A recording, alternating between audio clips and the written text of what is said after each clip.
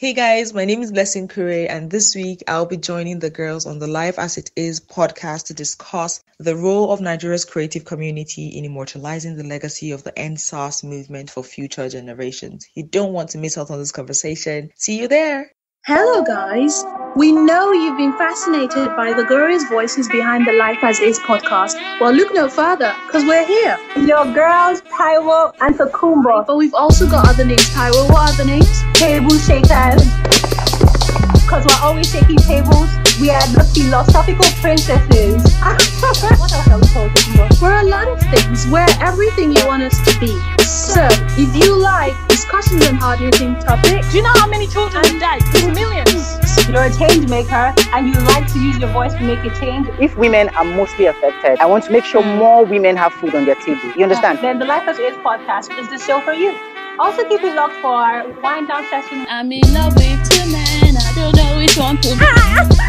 And Tokumbo has my pizza. To help you sell your market. So please. Exactly. That's what we do here. We sell markets for people. This really is your show. Join us every week and we'll be discussing all of your favorite topics.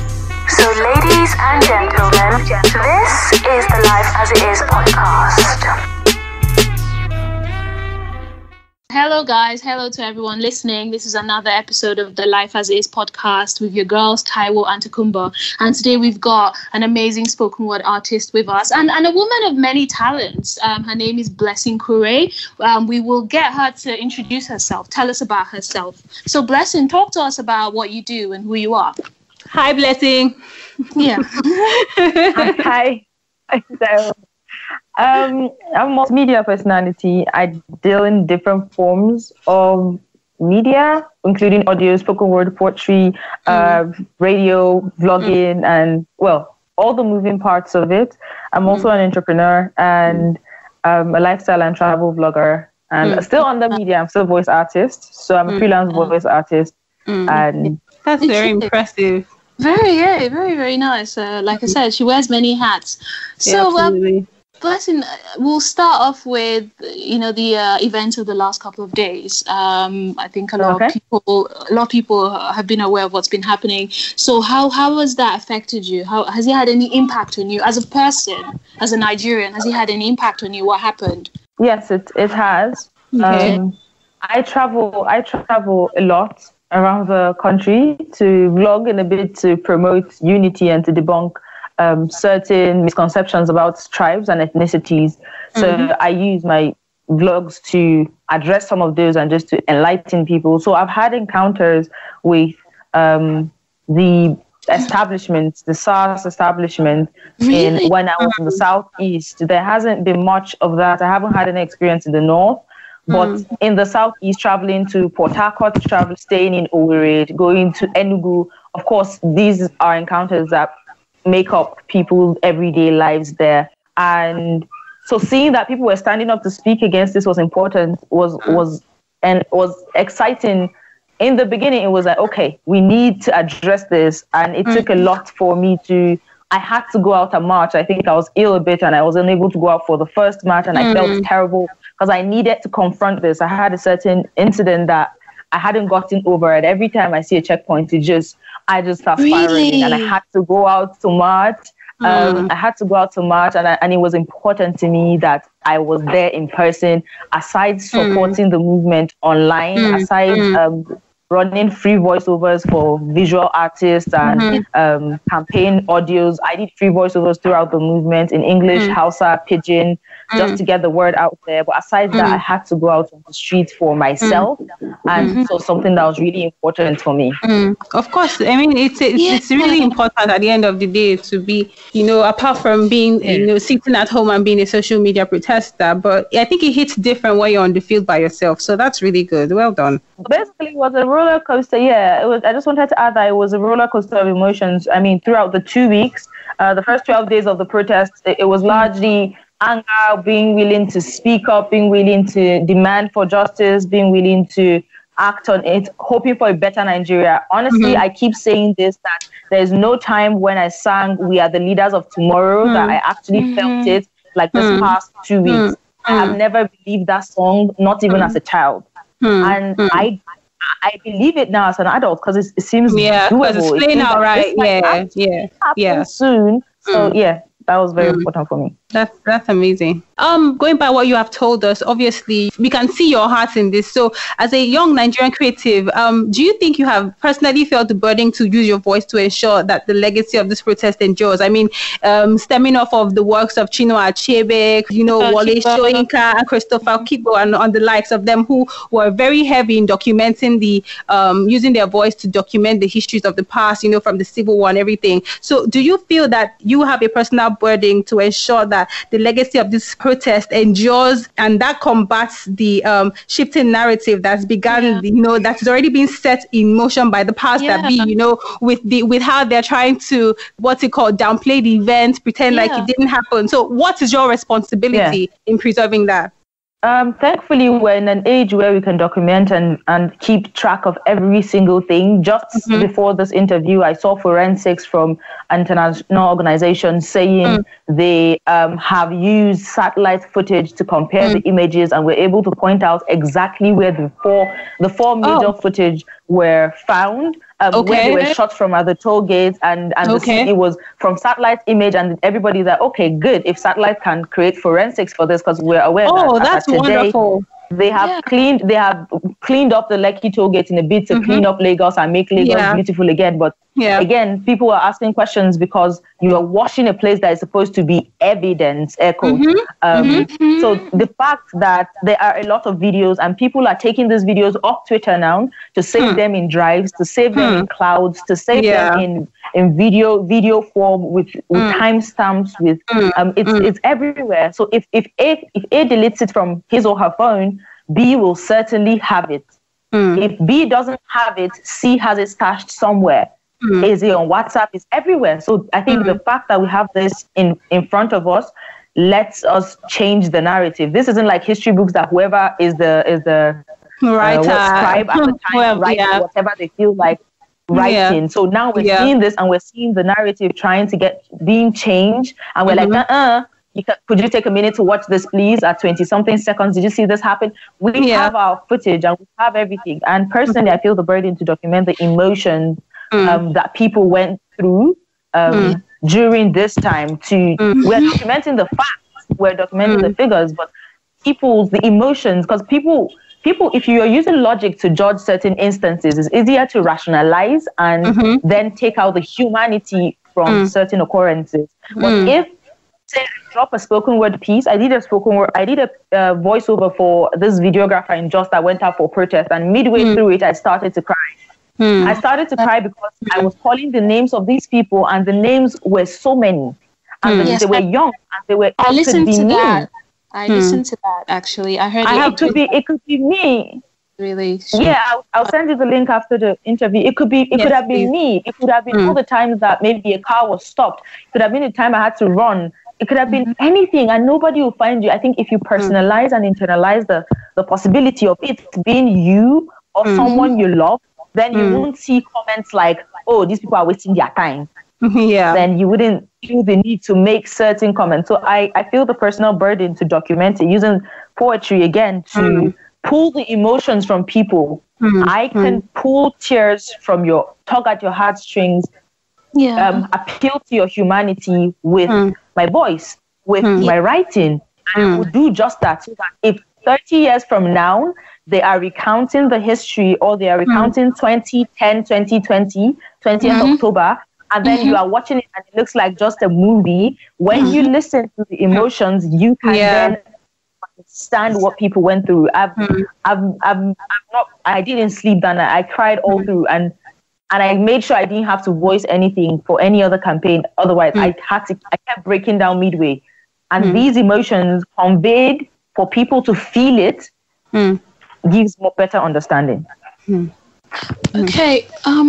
Speaking of that's something indeed. It really you just spoke of what that night, particularly the impact it had on you. You couldn't sleep. Do you feel like there's been an interruption to the rhythm of your flow as a spoken word artist, as a poet? So because of these events, do you feel like there's been a break in the words coming out that you could form and put on paper to express what the emotions you're feeling. No, my mantra is to feel your feelings. One of the major things, people shy away from this aspect, but I try as much as possible to convey it in my writing, will be pain. Because I tell people I'm a happy, dark writer. I'm a happy person. I'm a stable person, but my poetry appeals to the part where people are constantly trying to run from. Who says crying is bad?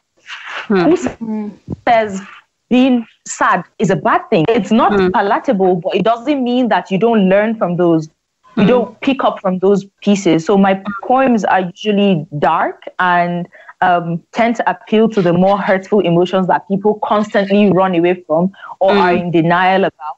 Maybe sexual harassment, mental health, and big on mental health, depression, suicide, and killings, intertribal killings, ethnic killings, and I'd say the instance of 20. I haven't put pen to paper for this incident solely because I have pieces in the past that even speak on incidents like this. And it's a recurring circle. I've lived in Jos. I've experienced Jos crisis. I've lived in Kaduna. I've experienced Kaduna crisis. These things keep happening every time. And it's basically the same emotion you're going through. You deal with the PTSD from this one, and then you're in the next one. And you're in another one. So it's like something is trying to chase you. Time in Nigeria. It almost feels like living in Nigeria is an extreme sport. Exactly. Yes. It almost feels like living in Nigeria sums up to living with a shadow of fear. You have a cloud of fear all over you if you are living in Nigeria. Blessyn. Okay, going back to, so Taiwo mentioned earlier, she was talking about Christopher Okigbo. He's a poet. Well, he was a poet and he died during the Civil War. So these lot that we've heard about, and some of their works documented things that happened at that time. We also heard stories about them being victims of targeted harassment, like Fela Kuti, of course. The community of creatives in Nigeria. Do you think that there might come a time where they will be victims of targeted harassment because, like you say, you people are able to say things expressed through emotion, and through that people are able to find humanity in these stories that maybe the news would not be able to capture perfectly. Do you think that they would now turn on you guys and say, okay, we have to maybe silence these people, restrict their voices, restrict their freedom of expression? Have you ever thought about that? Have you ever wondered about that? I have wondered about that, and before I go further, it's as basic as talking about sexual harassment, for instance. I have a piece called Don't Call Me Sexy, and it's like a memoir of every single, or not every single, majorly the most the ones I could remember as the sexual harassment or public harassment I had gone through as a person. And when it dropped, I had people messaging me to say, oh, you didn't have to put your business out there, oh, you're a feminist, oh, you're this. So for something as basic as that, I still got a certain amount of hatred and backlash. Not hatred per se, I would say, because there was no threat to my life personally, just backlash on that. So people will always have a problem with what you say. People will always have a problem with your means of expression, and it's up to you to remain true. When Amanpour asked Falz Falana about if he was scared that he would be silenced, Falz said, in Nigeria, you're just 1 second away from dying. Yeah, I watched that. He said, I am rich, but I could be ill and go to a hospital and die because they didn't transfuse the correct blood. I could be shot by a stray bullet. Something could happen to you. And in my piece, I worry, the first line is, I worry that I will be next, that I will become another statistic in a poorly reported news bulletin. And that's it. It's a possibility. That won't gag me. That won't stop me from putting out my work. And I may have to put a lot of consideration into my safety as regards publicly expressing things, but it doesn't mean I don't have them documented. And when in a position of safety or better stance or in better climes, of course, these are things I'll be willing to chart. Of course, these are terrains I will be willing to really express. Because to be fair, nothing is certain. Life in its own sense is fleeting. Hausa will say is rumfankara, is very vain. It could break, it could just burn, anything could happen to it. So if you don't speak up, imagine dying with all that voice. Imagine dying with all that power. Imagine dying with all that change that you didn't change. Absolutely. I mean, in Nigeria, anything could, like you have rightly said, and Faz had said, anything could kill you in Nigeria. So, you might as well while you're alive, use your voice to inspire the change that you want to see. But you mentioned something about mental health when you were speaking, and so I just wanted to ask, has these events had anything to do with your mental health? And I would say maybe you could speak on behalf of other creatives. Do you think this might have had an impact in their mental health as well? Yes, this has had a terrible toll on my mental health. I have not worked on anything outside this particular SARS. The freelance projects I have been doing for the campaigns, the brutality, the killings, those are all I've worked on for the past 2 weeks. I couldn't process working on anything else. I have spent an unhealthy amount of hours consuming a lot of pain and gory videos that on a normal day I will skip because I need to I need answers. I want to leave, but I need answers. So this has been taking a toll on. It has taken some toll on my mental health. But thankfully, I'm a very expressive person as regards my mental health. So I speak openly about the fact that, this is making me sad. This is making me depressed. And I try as much as possible not to fall into survivor's remorse. They call it survivor's remorse. And try sometimes to get away, maybe watch a funny video, watch a cartoon. I know it may seem insensitive, but I needed to hold myself together to be able to put out the information that is needed of me. Because if I cry, say, if I have to voice something for maybe an hour and I end up crying for 3 hours, I am no good to the movement if I am not able to put out this voice that people need to hear. So I need to cry, recover, be strong, break down, put myself together, and still keep forging on, because people died for this. People lost their houses for this. People lost their children for this. So it's not time to yes, I need a break, and I take my break when I need it. A big shout out to Mental Health Aware NG. I see they're giving therapies and their mental health organizations giving free counseling for ENDSARS related issues and everything.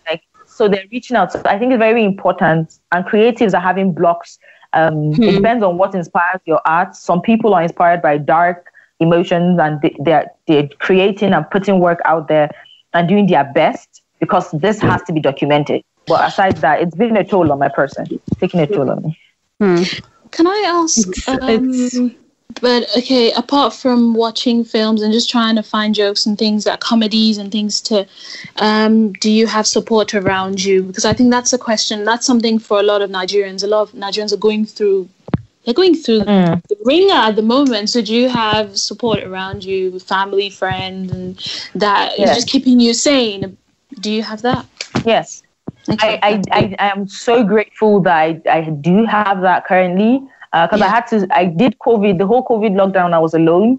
And that wasn't, I went from being super productive easy at all. To just waiting to see the next day. So the whole lockdown, I think few months, I was unable to travel interstate and all that. So I'm very grateful I have people around, people I can discuss the news I ingest with. People that can tell me, okay, you need to drop your phone. Okay, that's it. Drop your phone and move or eat, or make a comment that makes me smile, or just exist. The presence of people has helped greatly. And if you're having to go through this alone, then I know it's a lot. And please make phone calls, video call your friends, just try and reach out to people, particularly people that have a history of maybe having breakdowns, anxiety. Anxiety is skyrocketing this time. PTSD for people that can't even speak on what they've gone through.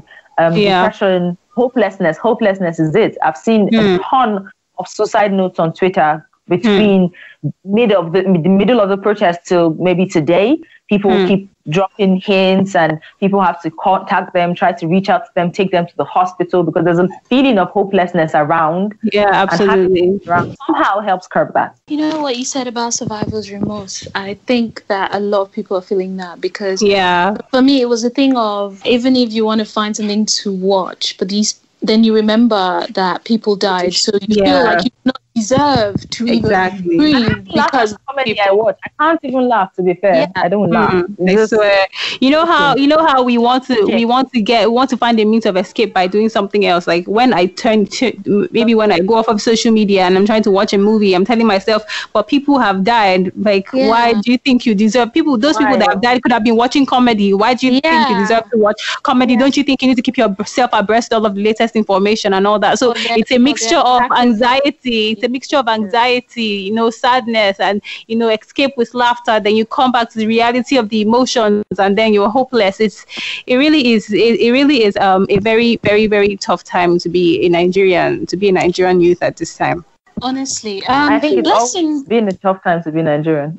Yeah, I swear. Not alone. Okay, so let's just shift this a bit. Blessyn, when did you learn about the Nigerian Civil War? I just know I heard about it. I never formally learned it in school. Social. Do you remember what age you were?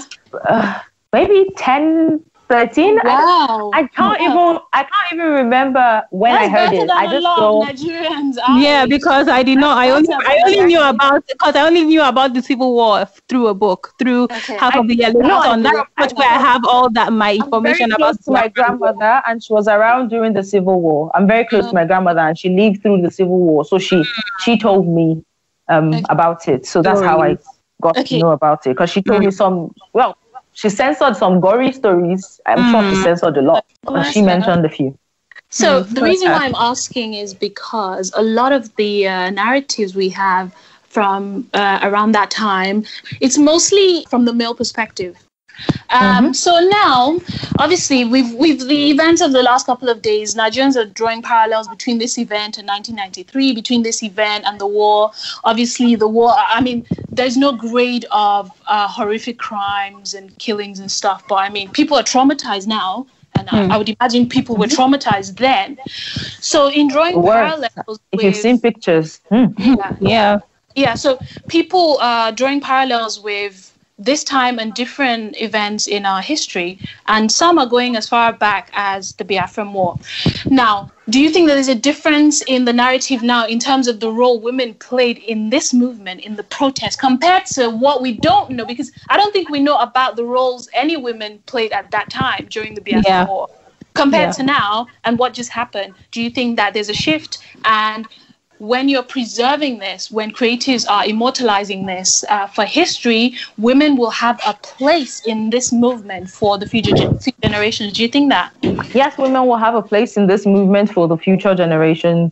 And there hasn't been proper documentation of the roles of women in the Biafran War. Because if you ask maybe the list of women that did something at certain point in time, then people would have that. But in the Biafran War, when it's mentioned, you barely, maybe except on personal accounts from people or families. Yeah. But I haven't heard it. And I plan to post 20th October, I plan to get as many autobiographies or historic Nigerian books that were written objectively and not history textbooks now. Written not necessarily objectively, because again, that were written by people to get as many perspectives as possible on this, on the history, on the issue, on things that we were told. Because I feel we need to ask questions for ourselves. If we see how fast the narrative changed before our eyes in 3 days, what happened 40, 50, 60 years ago? What are we not being told? Who is not saying what they're supposed to say? Who is turning what they're supposed to say into? So I think we're asking more questions for ourselves. And this is good. This is a good thing, because if you ask, you will find your path. So this is definitely a good thing. And I hope that with this, more questions about the role of women in the Biafran War or in all the movements before then, aside being sturdy support to their husbands, will come up. Because in history, all you would see is Queen Amina, the Rama, just Kuti, Moremi, the Kuti, Mrs. Kuti, and a few others, just a little here and there, and I'm sure there are many, and the Aba Women's Riot. I'm yet I'm yet to, because I went to the I attended a page place about women's riot then, and they made it seem, if you hear about women's riot, do you think it was a fight it was a physical fight or a protest? What do you think it was? I think I read about it. I think at some point they first started, protesting naked, and then eventually they started going with arms. I think at some point it involved some arms. I don't know. I might be wrong. What do you think? Apparently, it was a protest. Okay. Yeah, pointed that out. The people again, they dispersed them with violence. The colonial officers, they dispersed them. It wasn't a riot. It was like, I'm not armed and you're coming at me. But again, so we can see history rewriting itself again. Exactly. So this is subject to more research. This is subject to findings and can change. So I'm just making this clear for the listeners that this is subject to more research. And we're not saying it's the law, but nobody has proof that these women were with arms. Yeah, which is exactly what I was saying, is because historically we've had to rely on the word of mouth for the preservation of all of this history. So whoever says this can decide to twist it however they want, and then a lot of it can get lost in translation. So I mean, the fact that we're here, we have creatives such as you, and then we have the help of social media where people are already preserving this information on drive and clouds. Photographers. Filmmakers, spoken word artists, everybody, like every collective coalescing together as one to ensure that they preserve this as much as they can for our future generation, so nobody loses touch of what we fought for in our generation. So I mean, it's a very, very good springboard. Can I add something? We started this mentioning the people that we know, that the writers that everyone knows about. So we mentioned them, Wole and Khan, them lot, right? But people, in case you're listening, they are female writers, they're women writers that wrote about the Biafran War. We've got Flora Nwapa and Buchi Emecheta. Obviously, a lot of people know about Chimamanda. Chimamanda. But we need to give flowers to these women that actually they set the tone for Chimamanda. So Chimamanda is because of these two women. So there are books that these women actually have written about the Biafran War. So you could get it from another perspective. And obviously this is just to say it's giving you a balanced view, not trying to say the perspective we've got it from is bad, but it's a balanced view from all. It's a balanced view, yes. Very balanced view from every person, every kind of person. Yeah. Absolutely. Do you guys think that music could do a whole host of things with what's happened now in terms of 30 years now? You know how we talk about Fela? Can you guys remember Fela? These songs of Fela, do you think in 30 years these kids be like, Burna Boy, that Uncle Burna Boy, he sang that song? Do you think that could work? That could work. Could.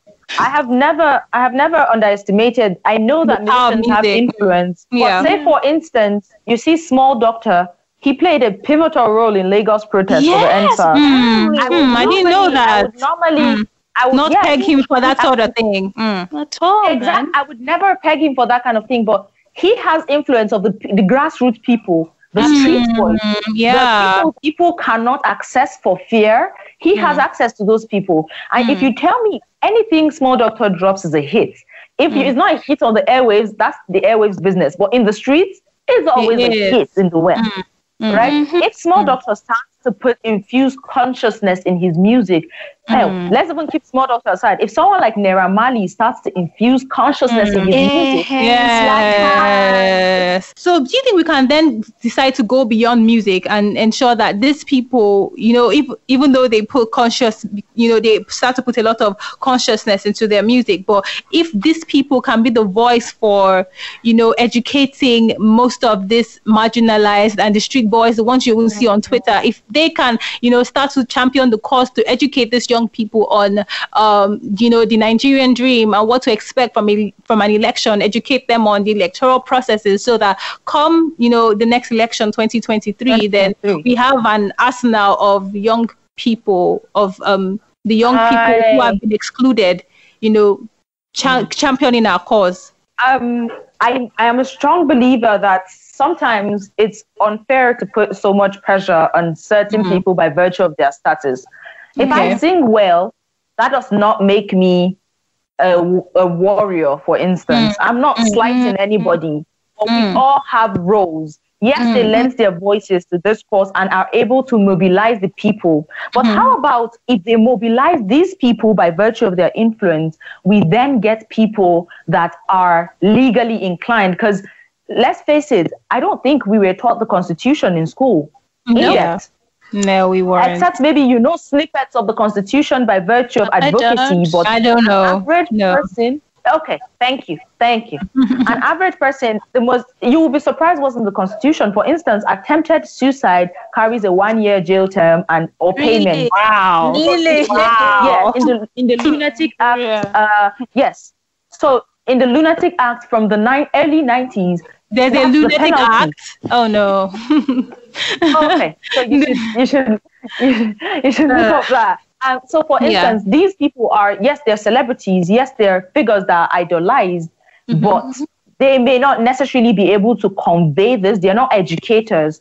They are what they are. They're musicians. They have influence. So if these musicians can gain, get the access to the people, and then bring people that can break this down in the streetest way possible. I'm saying music because how many people are comfortable enough to read? But you listen to music in the train, in the radio, in the car, on the bike, and then it sticks to you. Even if you don't download it, I know songs I've never downloaded. Yep. By virtue of passing, it sticks to my memory. It sticks to my mind. So that's why music is the easiest. Not everybody has money to go to the cinema to watch 1960. Not everybody has money to buy books. Historic books are expensive. Like 6,000, 10,000 naira. Who is going to carry 10,000 naira and buy? Minimum wage is 30,000. People that are still trying to find a means to eat.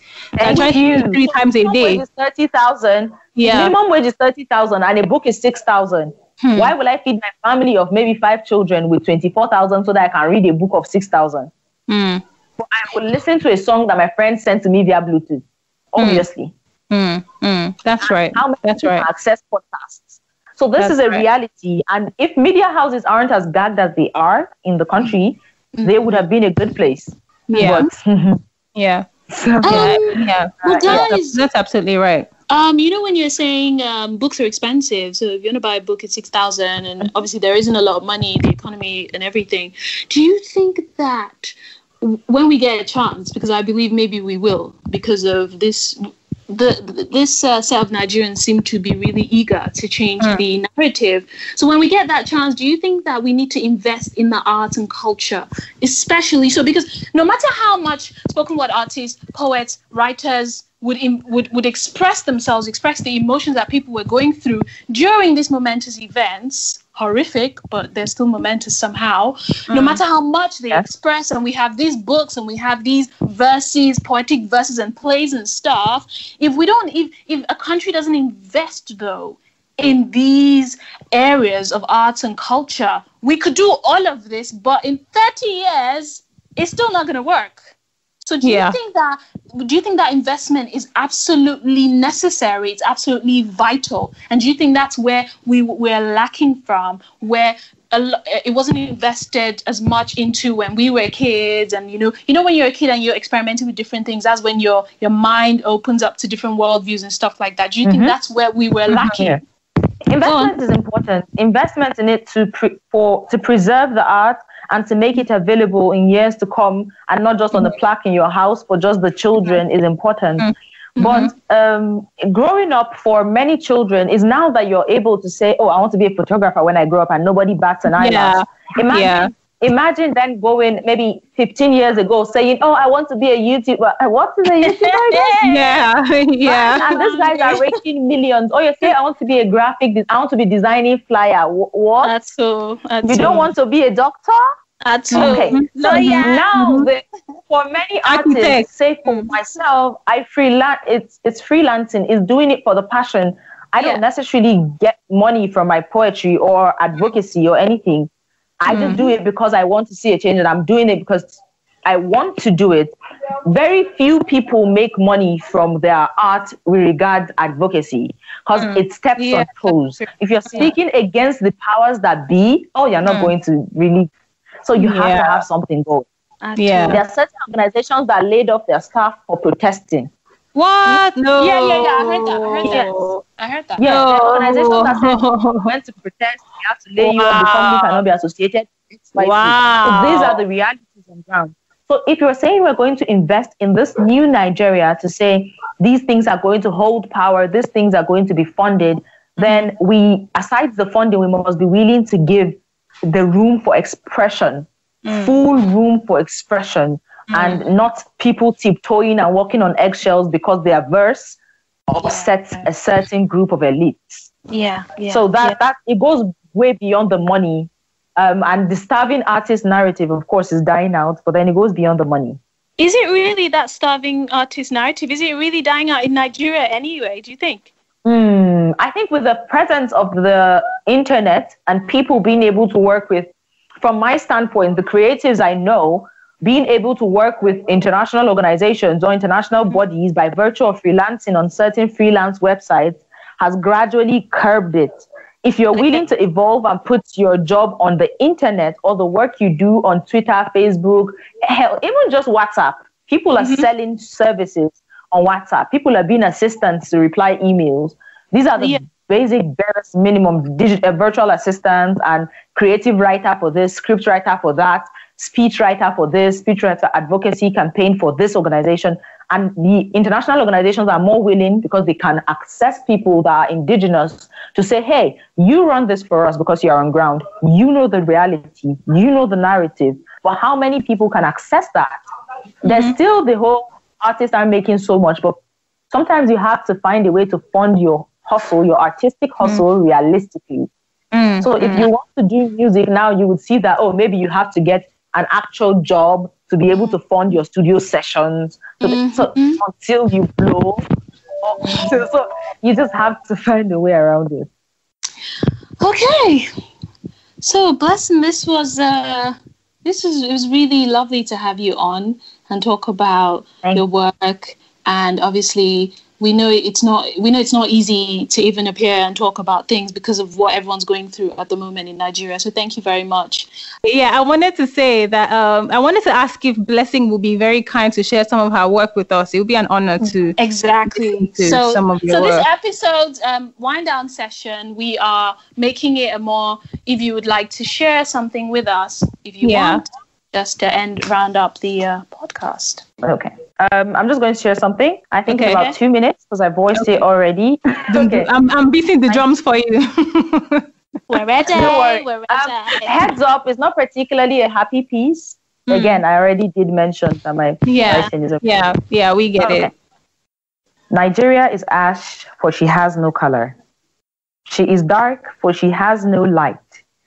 She runs topless in the streets, for she refuses to be consoled. She's dripping blood all over from the cuts and bullet wounds. Will you stitch her and wrap her wounds in fresh bandages? Her steps are staggered. She's falling. Will you support her? Drained from all the anarchy, she has known no peace for ages. Will you join your hands to solve this, to fix her, to take her home, for she and her offspring have been displaced for too long? Will you clothe her nakedness rather than turn the other way in spurious modesty, while leaving her buttocks for the world to behold? Will you dust the filth off her body, remove the thorns from her flesh, and the log in her eyes, and the speck in ours?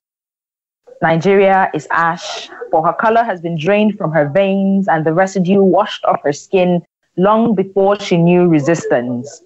Nigeria is ash, please bring back her green and white stripes, give her eagle back its strength, restore dignity to her gallant horses who now cower in shame, for the existence of unity of rivers Niger and Benue is now just a tale by moonlight.